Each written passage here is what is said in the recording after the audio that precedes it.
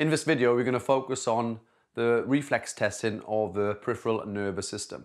And we're going to look at mainly the C5, C6, C7, L4 and S1. We're going to use an instrument called a Patellar Hammer. And I do find that the plastic ones are easier to use than maybe the more expensive metal ones. When we hold it, it is designed that we hold it towards the end rather than holding it close and tapping. So we try to use the weight of the hammer to do the work. We can also use the thumb, and I'll show you what I mean in a second. C5 reflex is basically around the bicep tendon. We can use our thumb to find the tendon. If you're not sure where it is, ask your patient to flex the elbow, and you can find the tendon. And what you can do is relax. I can put my thumb onto the tendon. I need to change the shape of the tendon. Okay, and also place it onto slightly into a relax. Just relax down. Just let them relax against you. So that is a little contraction, if you want, in the tendon, even though it's now relaxed. Now, with my thumb on the tendon, I am going to just tap my thumb, and there is a reflex, and you can see I'm just going to just change the angle of that one. So from there, I'm going to tap my thumb, and you can see there is movement of the bicep when my thumb is tapped. You can, for some patients, literally just tap there, and you can also notice a reflex. So you don't have to use your thumb all the time.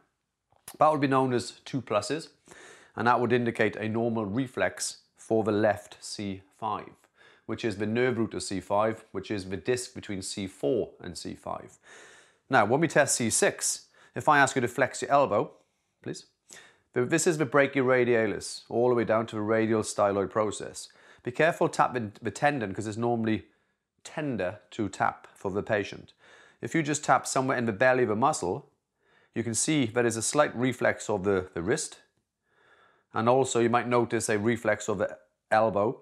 Some patients might pronate, some patients might supinate, depending on the position. You can use your thumb if you want to, and you can tap the thumb.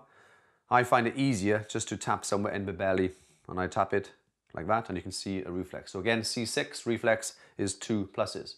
C7, the easiest way I find is to bring the arm across the body, find the tendon of the olecranon insertion point here, the tricep.